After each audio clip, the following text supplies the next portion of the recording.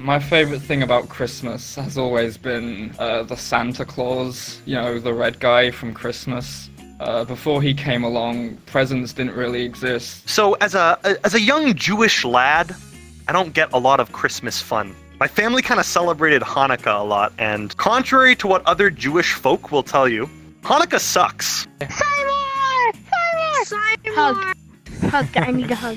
Then one day, David Coca-Cola, president of the Coca-Cola company, he made this TV commercial, and it showed this person I'd never seen before. I was immediately drawn to him, a large red man traveling across the world and spreading joy to people everywhere, much like my brother Mario with his classic video games that everyone loves to play. You stand around a little candlelight, you sing a few songs that you don't understand the words to, you spin a top. That is the highlight of Hanukkah, the little dreidel thing that you spin. I almost died one Christmas. Look at my sign.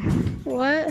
What's your sign? Oh yeah, Misfit made that for you, right? I thought it was like the Tooth Fairy, so I'd always break one of my other belongings and put it under my pillow, thinking he'd replace it with something better. When I was in high school, I used to have a lot of friends that surfed, and I grew up in like a surf town. Kind of had this tradition, and it was like a tradition we were trying to make, I guess you could say, where like every like super major holiday, we tried to make the effort to go out and like surf with each other, right? There were only two things that were open on Christmas Day for Jewish people: the movies and Chinese food. Well, I'd almost given up hope because he hadn't visited me yet, but in the middle of the night, I was woken by a hand on my shoulder. I turn around, and who is it? The red man whose presence I yearned for so dearly. Santa, is it really you? I asked him, for he replied, it really is a me. I could recognize that speech pattern anywhere. And the funny part is, when you go to those two things, you'll see other Jewish families there. And as a kid, I remember like seeing Shrek 2, and I yelled out in the theater, who here is Jewish? Because I had no embarrassment as a kid. And like 4 families would like raise their hand and wave. It was so adorable. He pulled down his beard as white as snow to reveal a thick black mustache. It was indeed my brother Mario the whole time. It was when I was like 17.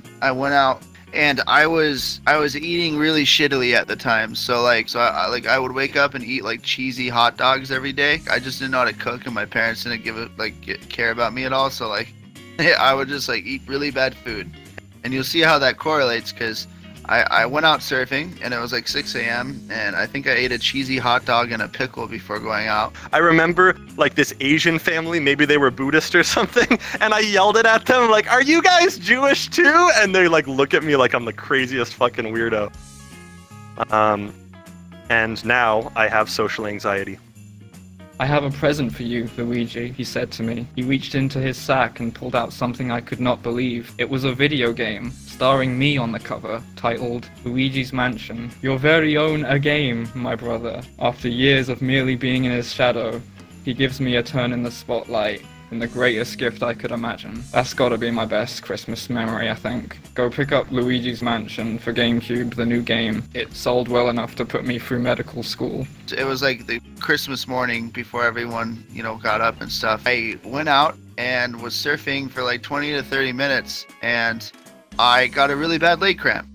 Really bad. Silent night, holy night, all is calm, all is bright, round young virgin, mother and child, holy infant, so tender and mild. I kept on getting cramps because I had really high sodium, but this cramp was like to the point where I couldn't move.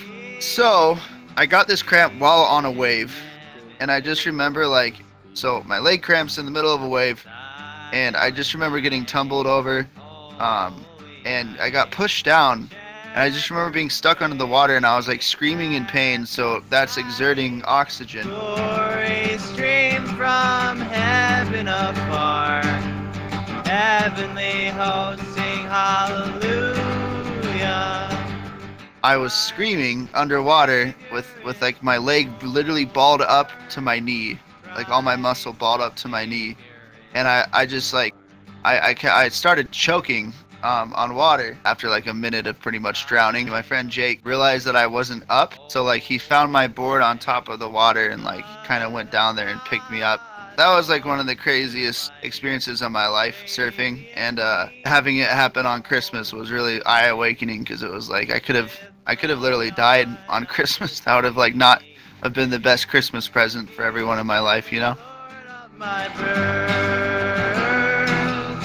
Jesus, Lord of my birth. Yay! That was really cool. I was a twerp, if you would. A jerk. And for some reason, I don't remember why, but I think it was because I was jealous of my brother's present. He was a big hockey fan. He got a collectible Mario Lemieux ornament, and it was very precious to him because it was his favorite ornament ever. But for some reason, I was mad at him. I don't remember why. But I took that ornament, and I threw it outside in the snow, and I said, that'll teach him. He'll never get a good present ever again. Or whatever the reason was. I don't know why I did that. I was such an asshole. I'm so sorry. I think my favorite present that I've got is like this sounds like maybe corny, but it's like I like when people put effort into their gifts, right? One of my aunts just knit me this giant blanket. And it's like this super cozy knitted blanket, and I love it. It's my favorite Christmas gift that I ever got. Probably an hour later, my brother noticed that it was gone from the tree. And they looked everywhere on that tree oh, did we put it somewhere else? Where'd it go? Where'd it go? Did it fall? And then I was I looked right at him with my legs and my arms crossed, and I said, I threw it outside. Maybe he was being a jerk to me. I don't remember why I did it. But I did it. And then they started yelling at me, and I started crying. But I was Seb. They started yelling at me, and they said, you're to go out there right now in that cold snow with no jacket and no gloves, because I was in trouble. So I wasn't allowed to be in comfort while I go find it. A lot of families stay at one home, get together, and watch Putin talk a live translation of him talking, giving a speech. So that's what you do on New Year's? You just listen to a speech by Putin? I guess we didn't know how much it snowed that day. It was a foot of snow, and it was very deeply in there. So they thought oh, I'd just go out there really quick and go get it. But no, it took hours. It took hours, and I was shivering and freezing to death out there. And I know it was my own fault, but they would not let me come inside until I found that ornament. So I was crawling around on the snow looking for that ornament. I was crying my eyes out. My tears were turning into icicles because I was so cold. I didn't have a jacket on, and I couldn't find it, and I couldn't take the cold anymore. So I ran back inside, and they said, you better have that ornament. You better have that ornament if you're coming in here. And they saw how cold I was. And they said, all right, fine. Go get your jacket on and we'll go help you find it. And we couldn't find it for months and months and months. And then it turned into spring. And all the snow melted. And it was right next to the door the whole time. Do you have any favorite Putin speeches? No, I don't usually. They're usually the same. It's just the previous year was great. I hope we do the same in the next year. I now have video of you criticizing Putin. Are you going to turn up dead if I release this on YouTube? I hope so. Leo, did you drink all of this? Yes, I guess. Can't remember. Are you drunk, Leo? I don't understand a word you're saying. Oh my, that shit so... So I grew up in Australia. My parents are actually originally from Hong Kong. We actually don't really celebrate Christmas. Trust me, there are a lot of useless Bulgarian traditions. And on Christmas, the most important thing is to stay at home. Almost everyone stays at home except teenager boys. They go out singing. With my entire class, we went to learn how to ride snowboards, because why not? I went down and wow, this is actually really easy. After I set that in my head, I hit a tree, and I hit it really badly. What we used to do is we would go to Hong Kong and we'll just chill. Do you ever go singing? Yeah, I did once. It went kinda bad. There is supposed to be one boy on the front that's holding a candle. And that boy was me. And let me tell you something, I'm really bad at holding candles. I fell, and the candle fell too. My rope caught fire, and a bit of chaos happened, and needless to say, I wasn't invited in the group next year. I fell down. I couldn't get up because I was covered in snow. I couldn't even catch my breath, I was struggling. But when I hit that tree, my friend came up to me and he asked, dude, are you okay? And I'm like, I couldn't speak because, you know, I couldn't even breathe, so how can I speak? So I'm like, and that fucking guy, he's just, well, if you're gonna act like a retard, I'm not gonna help you. And then he just left me to die. I can tell you about an event that we actually celebrate, which is a Chinese New Year. During that time, what you do is you would go to like all your friends and your family's houses. You're basically the luckiest person if you're the youngest person, because you got to the elderly, so people who are older than you, and you go Gong Hei Fat Toy, which means happy New Year. And you say like a Chinese saying, like San Tai Gin Han, which means like have a healthy year, like have a healthy body. And then the elderly give you a red pocket. I had like a friend in middle school give me one of these. Oh yeah. What was in it? I think it was like change or something. Oh, cute. It is basically a pocket full of money, and yeah, you just get money. When we wake up on Christmas Eve, we go to Christmas sauna, and like when you walk out of the sauna, you like get Christmas ham straight out of the oven, and it's like really great experience. After that, we just like sit down on the sofa and watch some Christmas cartoons and stuff. Like we used to go to our grandmother's place before that, but then she died like right after Christmas. I did, as a kid, sort of like believe that it was better to have Christmas. So I heard that people left out like food. So I did do the cookie thing. But no milk. And then the next day I got a present from my dad, and he gave me a calendar. That was his hint to you to leave milk out next time.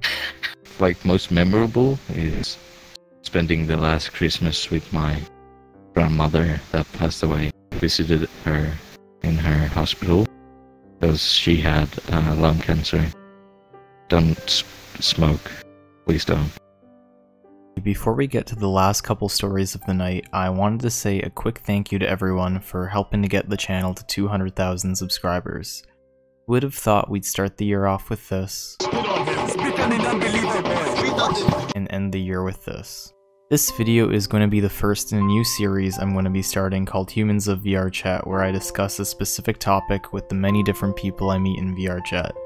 If you like the video, hit the bell icon after you subscribe, because YouTube doesn't always alert you about my new videos if you don't. This will probably be the last video I post this year, and my goal for 2019 is to transition into working on YouTube videos full time. If you'd like to help out with that, I have a link to my Patreon in the description. If not, I still appreciate you just for watching, and Merry Christmas to everybody. I haven't really done Christmas, and most of the Christmases I have done have been really bad. So you're leaving cookies and milk out for Santa tonight? I don't believe in Santa. What? You don't? But Santa's real. No, but I... No! I learned the truth a long time ago. You know the truth too. I don't know if Jordan knows, so like... Wait, LP Day, do you believe in Santa? What's up? You believe in Santa, right?